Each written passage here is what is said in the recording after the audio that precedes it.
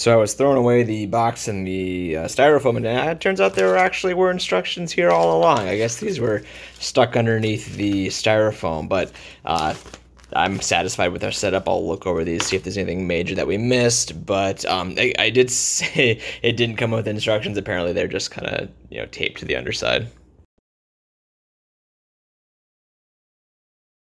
All right, we're at the 24-hour mark. So far, I've been really impressed with the clarity of the water just in this short time. That's made a drastic improvement. However, the dinoflagellates seem to be the same amount, if not more, than we saw yesterday. That's to be expected, though. Most people say when they're first starting these UV sterilizers, they don't really see the drastic improvements until about 4 to 7 days after installation. And our unit here is a little bit undersized and from a not as reliable source as some other the nicer UV filters, but my hopes are high because the increase in the water clarity is fairly profound at this time. We are going to do something a bit different right off the bat, though. We're going to try and get this flow rate a little bit higher. Flow rate has a pretty big impact on the effectiveness of a UV sterilizer. With smaller tanks, your turnover rate to be as high as possible. And right now we're running at about 2/3 to 3/4 strength on our flow rate here.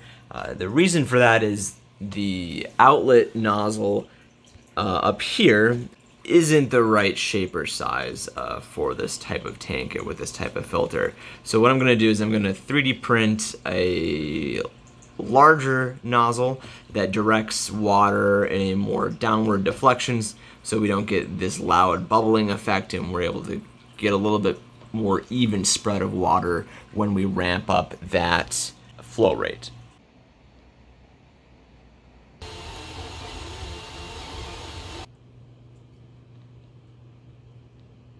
We've attached our prototype nozzle here.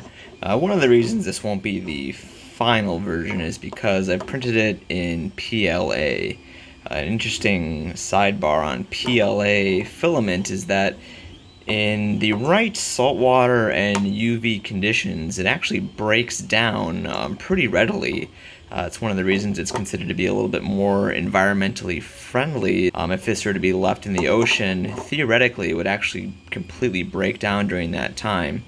So our final nozzle will be printed using ABS plastic, but we've sized it up. It's a little bit, I've had to use the PTFE tape here, it's just about 1/4 millimeter too large. So the final version will be sized a bit better, but let's see how this works. Again, the whole goal here is to use these nozzles to direct the water a little bit more downwards so it's not causing so much disruption at the surface.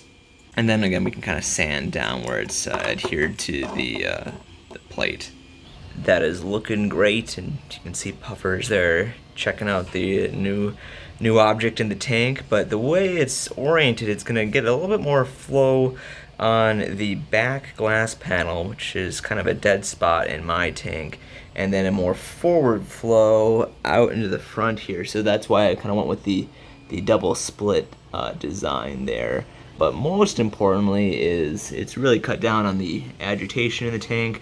You can see I recently put some food in here, which is why things look a little bit messy, but overall things are looking really good. We're currently on day 3 of our UV sterilizer test.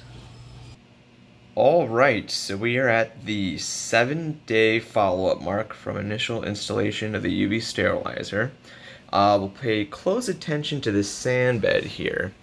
At about the 3-day mark, I did go in and manually remove some of the dinoflagellates that had accumulated there, just because, again, the sterilizer isn't going to do anything for your sand bed. It's only going to attack and remove the flagellates that are in the water column. So I stirred up the water bed a little bit, or stirred up the sand bed, tried to get some of that into the water column here.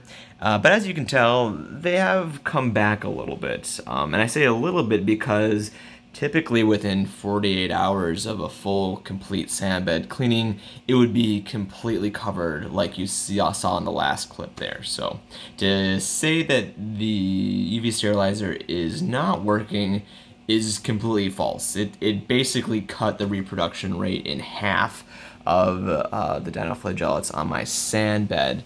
And looking at the rock surfaces, those have been almost completely cured.